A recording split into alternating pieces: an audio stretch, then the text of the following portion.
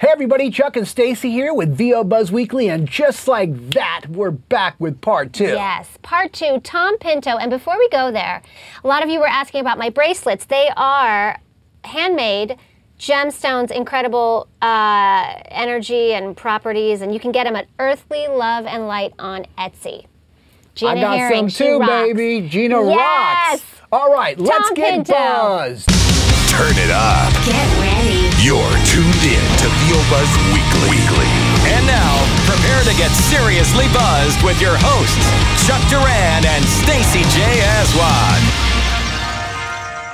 So, when you think about the times when you had maybe some setbacks in your career, maybe some challenges, how did you push through them? What did you do? Did it make you say, "That's it, I'm done," or what did you think? Never that. I'm not wired that way. However, though, you can get in funks, and you can begin to say, "Well, what am I doing?" And you can begin to press. And I think that's what happens. And it's easy for me as a coach to tell people, "Don't press," if you yourself have pressed before. But I'd say, please try to learn from my mistakes. But I also feel that it's important to say, is there something going on that I'm not paying attention to? Okay, and I don't want to get metaphysical here, but I think at that point you got to stop and reflect. Why is this happening? What is the lesson that I'm supposed to be learning? Where am I supposed to be going with it? What should I accept? Or what should I try to do to improve myself, to empower myself on it, as opposed to just banging my hands against the wall and, you know, telling my agents, how come I'm not doing this? How come so-and-so got that series and I didn't get a chance to even read for it, you know? It's wasted energy. And I also feel that if I did the same thing over and over and over again throughout my entire career, you know, like Hal Douglas, you know, said he was a very rich man, but he said, you know, after a while, I said the same thing, Buffy, the Vampire Slayer. You know, he said he felt like one promo led into another. Well, some people say, well, yeah, well, why don't you give me that kind of monotony? But I feel very fortunate that I've had a chance to do a lot of different things. And continue. Now that I'm older, and I'm saying that, now that I'm older, I get a chance to do, you know, sometimes older characters that when I was too young, I don't get a chance to do that anymore. To do a narrator on a video game, not necessarily one of those guys who's screaming and yelling, but you know, the wise voice or something like that. That's fun. And you do have a beautiful texture in your voice, man. When you go down like that, it is like really just like all of a sudden like this velvet thing comes out and these little like angels start popping out on top of your head. And there's like a river of butter. A river of butter. See, look at you doing the colors already. Hey, I hear you do a good Columbo. Can you do a little Columbo for us? You know, the problem is that all these people are dying on me, Chuck, and then I can't do them anymore. Next thing you know, Sylvester Stallone's gonna die, and then Thom Pinto's gonna be shit out of luck. But excuse me, am I bothering you? I love that. You see, the thing is, Chuck, is that you don't have to do Columbo. And this was the advice. I love how you do the eye. See, they can't see the eye, but you do the eye. The eye like goes. You have to do the eye, you see, because if you don't, then you don't get the constriction. But it was the advice of the great Dawes Butler from Hanna-Barbera. I took a few classes with him. Unfortunately, he had a stroke, and so I didn't get a chance to study with him more. But he said, you need to go into a deli and order some food, you know, and the people and work on your character that way. I'm sorry, every character he did kind of sounded like you know those things. But he's a sweet man, and it was great advice. So I'd go into Cantor's. Oh yes, on Fairfax. 24 hours. Exactly. Still there, Tom. Whoever was the waitress. Unfortunately, I'd be working on Columbo or somebody else. But Pastrami on rye. Pastrami on rye. Yeah, can he be lean? You know, last time was just a little fatty. So just if you could just cut that off. You know, I hope I'm not bothering you. You keep going and they're back. like, this guy is a little whacked. So good. Probably made them laugh. That's very, very good. So for the people out there that maybe aren't at a pro level yet, okay? They're working and stuff like that. What are a few tips that you can give them of things that they could be, that are constructive things that they could be do to actually get them on the right road to have a successful voiceover business? It's funny because, again, kind of hearkening back to this Atlanta conference, as it was brought up by a couple of other people, is that there's a lot of emphasis on get your studio together, get your perfect microphone, get the soundproofing, this and that. Okay, I've got my monitor here and my monitor there. Great stuff, but I think you need to continue to work with a coach. Everybody needs a coach.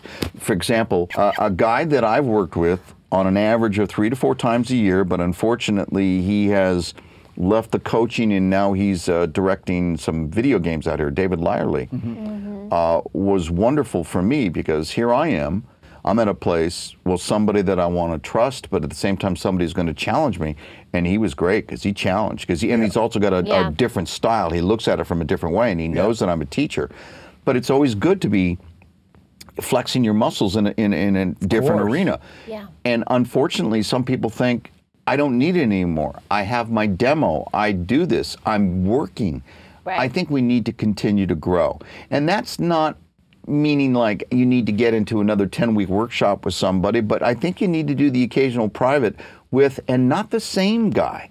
Yeah, I agree with that. A different person. Yep. Because, you know, we are all directed by different people. So if you get used to the warm and cuddly feel of Director A, you're not going to be good when you get the douchebag B. Yeah, could you do that again, please? Just 3 in a row, please. And, the more direct approach of like, no, this is what I want. You have to be able to. You have to be able to, be receptive to the different styles of direction. Yeah. And also different theories, different ways to approach. Of course. So, the other thing is that they need to remember that they've got to do something for their career every day. Yeah. You know, every day. Small Every day. thing. A phone call, an email to someone. Go out in your studio and write something on the blackboard, an inspirational thing for yourself. Decide, okay, I'm going to take that piece of copy that I did yesterday and I really wasn't happy with the audition. What can I do here to risk, on a reboot? Yeah. I don't think people give themselves enough sandbox time, as I like to call it, because they want to just get to the auditions and do it. But we got to have some creativity. Yeah. In what we do, and I mean, in some experimentation. Yeah. So I would tell them, do that, do something for your business, and also I'm saying, don't discount the fact that everybody's growing. David Lyerly. I mean, I've admitted on camera that David Lyerly was a coach of mine. David has a lot of clients who don't want people to know that they're being coached by somebody at this stage in their career. Yeah. But they either hit a wall or they're trying to do something different and learn something, and they want somebody that they feel safe with. And so David was a great choice for me. Yeah. Well, I agree with that, man. And I tell people, I encourage people all the time to do that because you're working with one person and basically it's almost like playing the same song over and over again. You know what I mean? And then all of a sudden, you just think that every song that you're ever going to hear is just that song. And then I've heard people say, oh yeah, but the thing is that, I was working with this one coach and they told me that, and then I was working with another coach and then they told me that, and then this other coach contradicted both of them, and so I don't know who to believe. And I said, they're all right. The thing is you take what works for you with this person, what works for you with him, and what works with her, and you incorporate that into your. There's morsels. I have a few students who will come up to me and they'll say, you know what, I took this workshop with Marilyn Wisner, and she told me X, Y, and Z, and it made all the difference. And you know what my response is? I love it. Yeah. You know what I mean? Yeah. I don't need to be at the top of your hit parade. I don't care where you get it. I just want you to get it. And so there's a lot of different people out there who've got different ways of pushing your buttons. And so that's the other thing. Getting back to the pushing your buttons. Maybe somebody who can get to you because you were so used to the other person that you became complacent. Exactly. Well, yeah, when you get stuck in your comfort zone, that's pretty deadly. Yeah. So, Thom, one of the greatest things that I love about you, man, is first of all, you're like a say it like it is guy. Yes, straight shooter. You're not there to paint a pretty picture. It's like if you want to know, if you ask Thom a question, you're going to get a real answer, and I love that. And I also love that you have your ears are so trained and so good that you could hear something, and I know this because I've in the past have done demos with somebody, and you'll hear a read on maybe a demo where you're just like, man, if you could just tweak this like that, and then and then I hear it back and I'm like, damn, that Tom. Your ears are so sharp, man. So let me ask you about this. In your opinion, what are some maybe do's and don'ts, or people that maybe people should look out for, or maybe stay away from when it comes to a demo? The one size fits all type of thing. Okay. I think everybody has their own style, and so in this day and age where demos are so much shorter than back in the Paleozoic era when I started out, demos could have been 2 minutes and 40 seconds long, and agents were terrific. Okay, but now like that. So you've got to be careful that you represent their brand. And so I'm telling people, when you work with a demo producer, you need to let them know who you are. You may want to be a particular person, but maybe you're not there yet. And you need to be able to listen to them to say, you know what, I work with a lot of people. I'm not quite sure that's competitive. Right. And I'd be doing you a disservice. So I think, and I also like, I also talk about the triangle factor, meaning, okay, you're the producer, so that's one part of the triangle. You're the talent, let's say, that's the other triangle, part of the triangle. And the third one might be agent, confidant, not necessarily husband and wife, but somebody else in the industry who you really trust, who will tell you the truth. I think that triangle is good. Sometimes it can get in the way if somebody has an agenda, but I think if you're careful and you select somebody you trust, that they'll tell you, I didn't think the second read was that much different from the fourth. I have somebody like that whenever he's putting together my editing together my demos. He'll tell me. I say, no, Tom, I don't see the difference between 5 and 6 or 5 and 7. I don't think you need both. Well, thank you.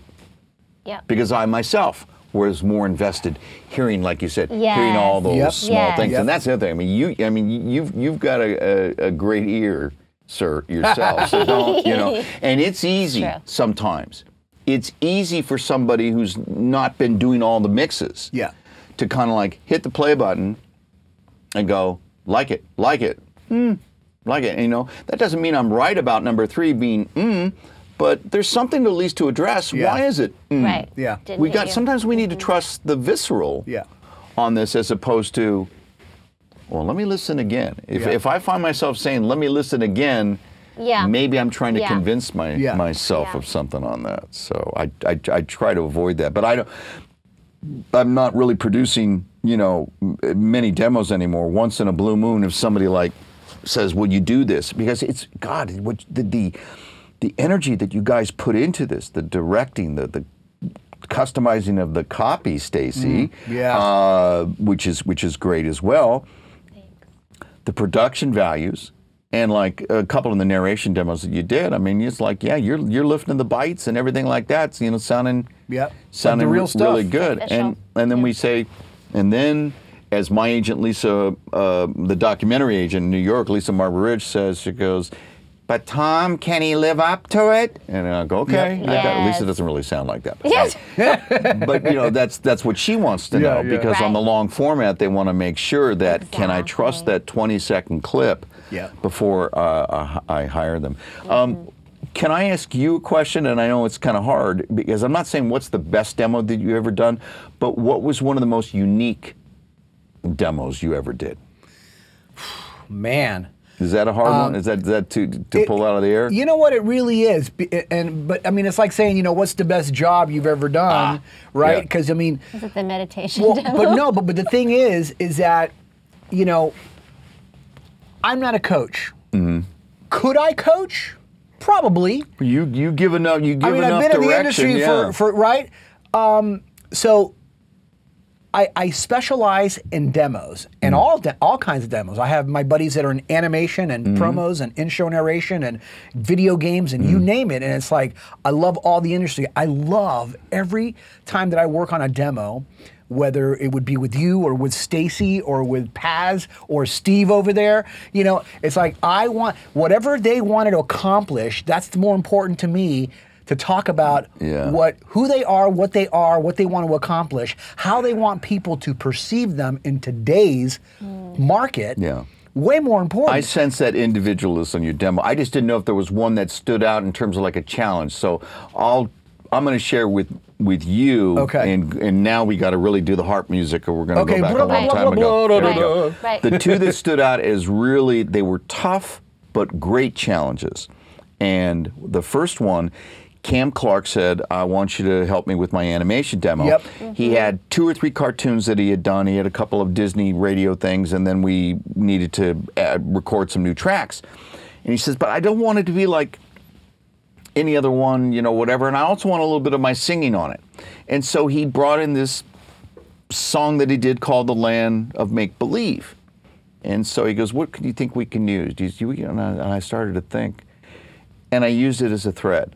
And I took a verse, and then he went into character. Then I took another verse, and based on what the words, what the emotion was, then it did. And I even said, okay, based on this verse, we need a pirate, you know, so whatever.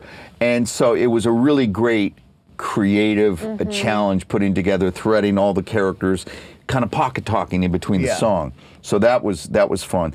The other one was the late Lorenzo music. For people who don't remember Lorenzo music, he was a writer-producer on the Rota show, but he was the voice of, hello, I'm Carlton the Doorman, remember? He was also Garfield, okay? But he may have sounded like that, but he was a bright man. And so when he started getting more into voiceover, he signed with SBV, and he says, well, I need a tape now. I need you to edit these. And so we had reams and reams and reams of tape. And so, what are we going to do? And he says,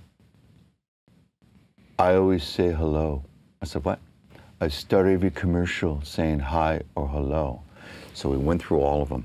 And sure enough, he had, hi, I'm a chicken. Hello, how are you? Whatever. So different, hey there, Susie. So we did a 70-second montage of highs, hellos, blah, blah, blah, blah, blah, and then closed it with a Dick Orkin spot, because that was one of his favorite guys to work for, where he goes, hi, Bob. And Dick Orkin was going, oh, God. He goes, and then goodbye, and then shut the door. So it was really his brainchild, but I had, and this was in the days of cutting quarter-inch tape. No. But I had so much fun because I couldn't wait to piece this thing together. And so that's an easy slam dunk for me. That was maybe the most fun that I ever had between those 2 projects there, but it's a lot of work. I feel like for you, every client, it's everyone's one of a kind. There's like every experience, like your direction, you don't have pat direction. I mean, everyone is really a unique. Yeah, I can tell you a cool story that you guys might enjoy checking out. So I worked with this guy, and I'm not going to say any names. He's probably out there. He knows who he is, and you know, he had a very, very particular sound, not a common one, okay? And we did this demo, and, you know, it was what it was, and I thought to myself, which I should never do, and I'll never do this again, but I thought to myself, wow, man, that's a very, very small box for somebody to be in, you know, because he just, like, doesn't sound mainstream at all, and it's going to be tough, you know, because he wants an agent, he wants to work, and blah, blah. And so, cut his demo, he gets out there, and I don't have high hopes. I just didn't. And man, talk about a slap in the face, right? You wrong. A week later, he gets agent representation, and 3 days after that, he books a major national campaign. You know why? Because nobody sounds like him. Out of the box. Out of the box. That's and I was just like, oh my God. Lesson learned. So, lesson learned that, you know, if you sound like everybody, it's harder than if you don't, than if you just be true to you. Yeah. Yeah, I mean, that's your gift. That's your gift. That's your gift to be able to, and you got to be able to hang your hat on that. Absolutely. And if the person's confident about it, why get in the way? You may say, you know what, this may be a tough sell with some agents, but if you find somebody, I mean, everybody's looking for cluster busters. Yep. They're looking for voices or styles that are going to grab our attention. And we've heard them over the years, the ones, the prototypes over the years who have, you know, broken the mold and all that. You never know. He may be that guy that breaks the mold. Well, he did. Booked it. And by the way, you're not the only one. I I was coaching somebody when he first started out,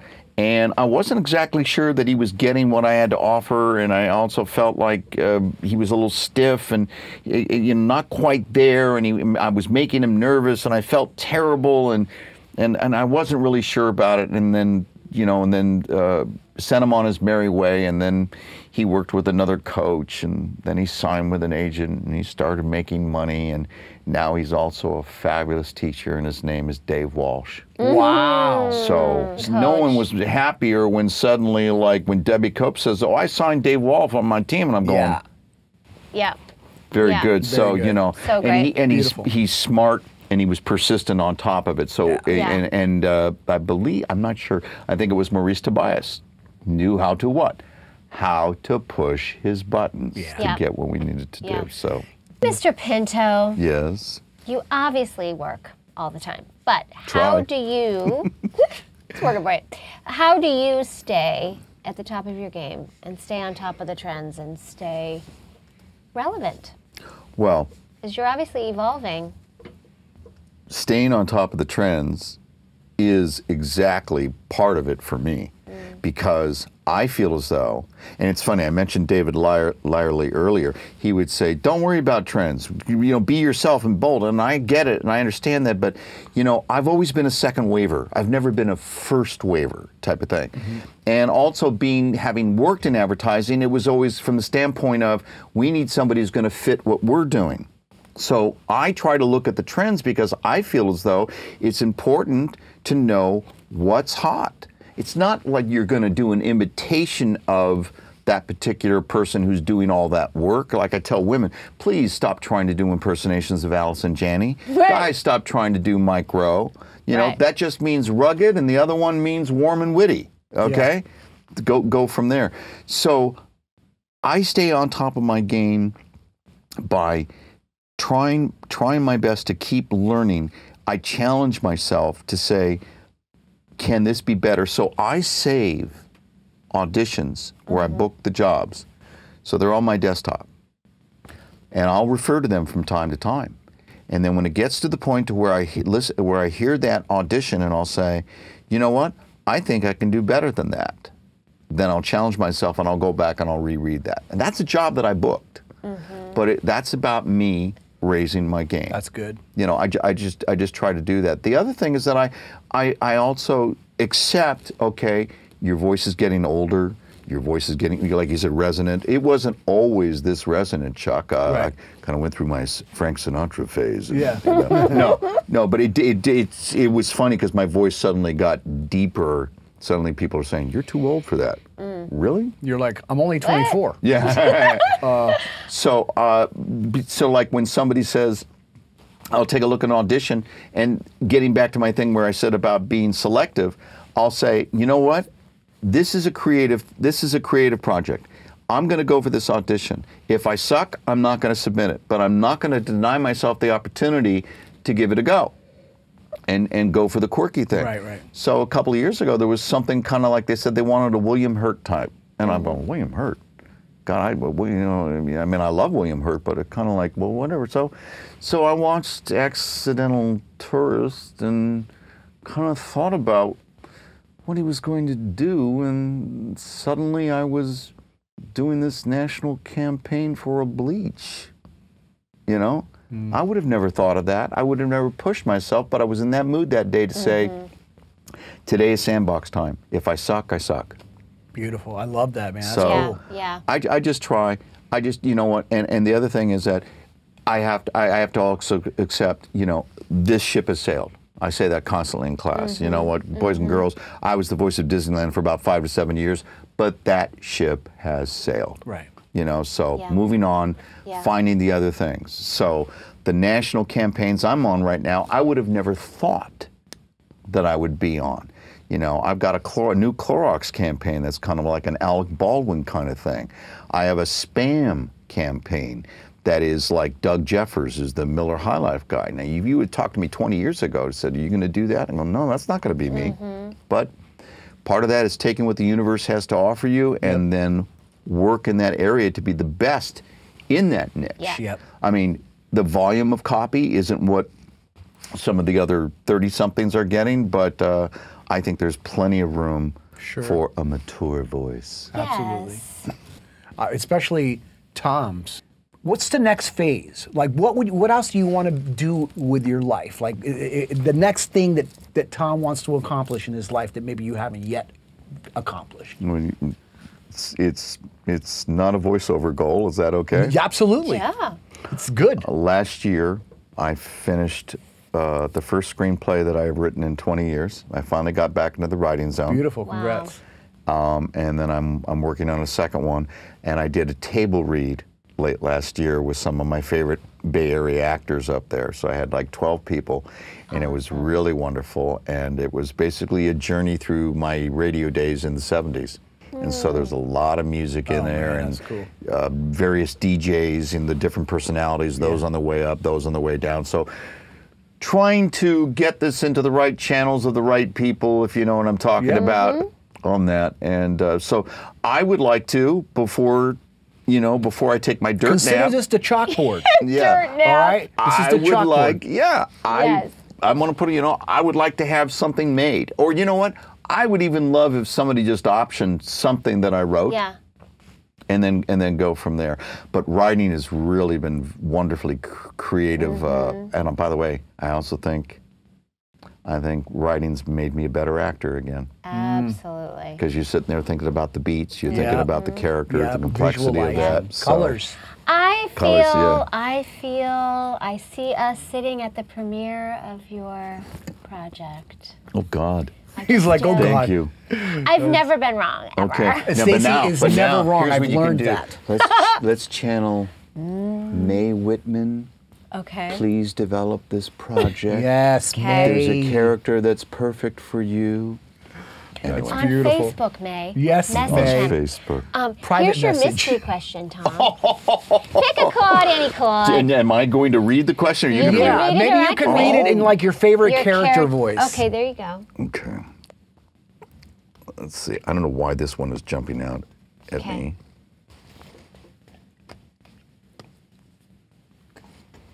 It's a simple one. Okay. But I'm trying to think of one. Your Trying favorite to- character voice. My favorite character Yeah. voice. I know Columbo is the favorite, but you already hear that. But I'm going to channel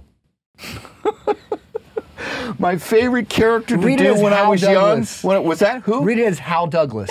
Hal Douglas. No, what is your favorite character? On an all-new Buffy the Vampire Slayer, what makes a house a home?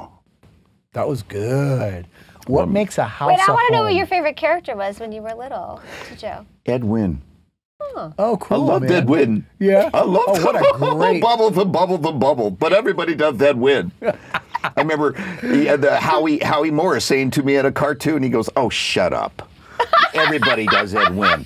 I was on Sid Caesar's show of shows. Everybody in that cast did Ed Wynn." Jeez, how do you really feel? Oh, my God. Howie was terrific because he room. ripped everybody. That's It was hysterical. very funny. So- Anyway, what makes a house a home? What makes my house a home? Yeah. Mrs. P. Mrs. P. Yeah. Mrs. P. Mrs. P, because we've been together since 2002, but we were together in 1970 and 1971.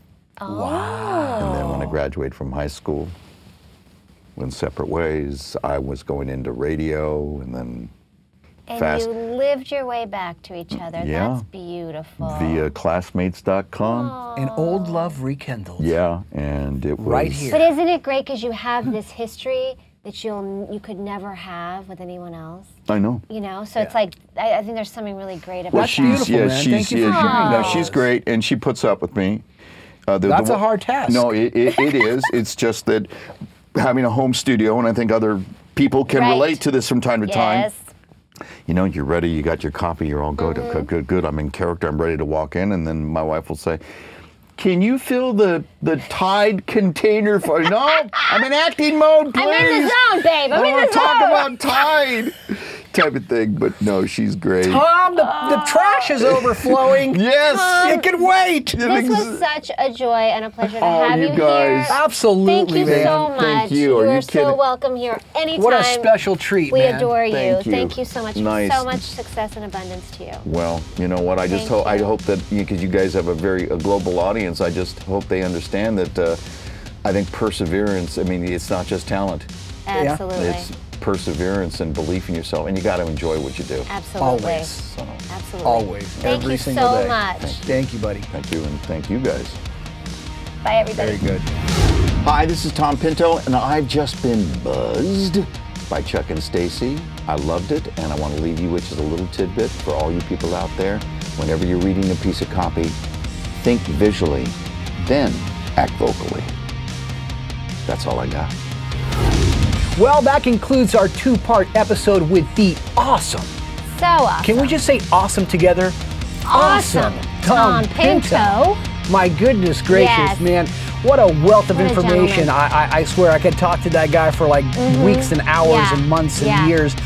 We hope you guys have enjoyed meeting Tom and getting to know him a little bit. We know we had a great time with him as well. We're going to see you next time with a new episode, so stick around. Yes, we will. And keep up with us on Facebook, Twitter, and Instagram. We love you guys. Thank you so much for watching. And just remember, You always have time for a little buzz. Come on, come on, come on and get buzzed with us. VO Buzz Weekly is sponsored by Chuck Duran's Demos That Rock. The voiceover demo producer to the stars is now available to you. Visit demosthatrock.com and take your voiceover career to the next level. See you next time. And remember, you always have time